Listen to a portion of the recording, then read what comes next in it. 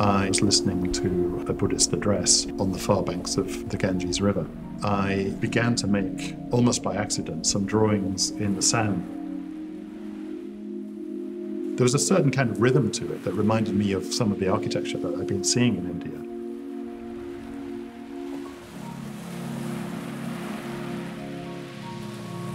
When I got back to the UK, I wanted to maintain that kind of intimacy. I reached for various different pigments on the shelf, one of which was a pot of graphite, and I tried to just play with the graphite as if it were sand.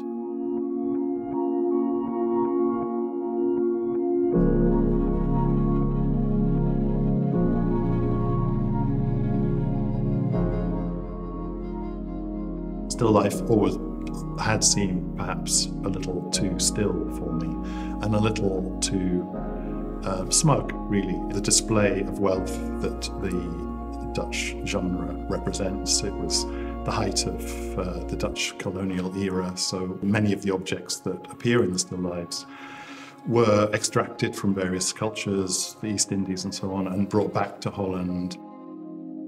I think implicit in the Golden Age still lives is the idea of colonialism.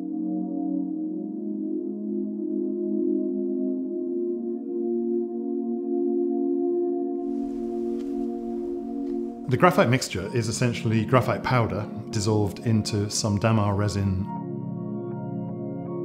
and then I'm adding to that stand oil and mineral spirits. I'm making effectively a graphite-based oil paint paste.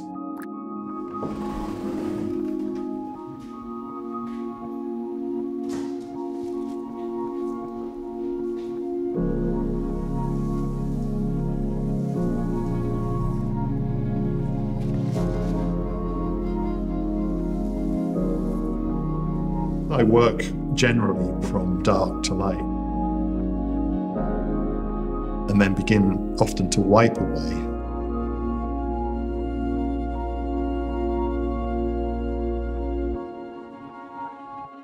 And this allows for quite a large degree of trial and error, and of particular error. And those mistakes then feed back into the developing sequence.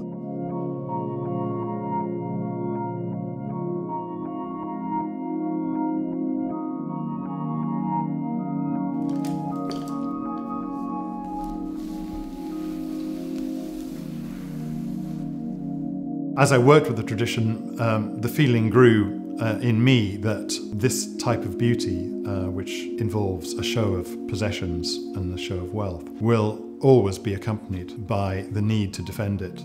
The viewer would be reminded of their mortality. Often there would be a skull within the still life. There would be insects that would be devouring the fruit. The fruit might be rotting. The flowers might be beginning to wilt. We might see a petal drop to the floor. All of these suggestions, just not to take wealth too seriously, were implicit in the tradition. So my re-evaluation of it is not a critique of the tradition. It's just to bring those elements out and perhaps make them more overt and update them so that, for example, instead of the Grim Reaper being represented by a skull, the Grim Reaper is represented by Reaper surveillance drone.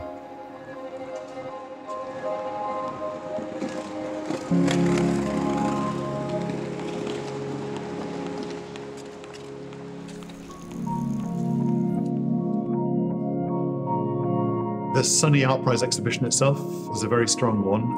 It absolutely answered that desire to have artists who were engaging with a range of contemporary issues and coming at those contemporary issues from very different perspectives, and the ambition within the work was very strong.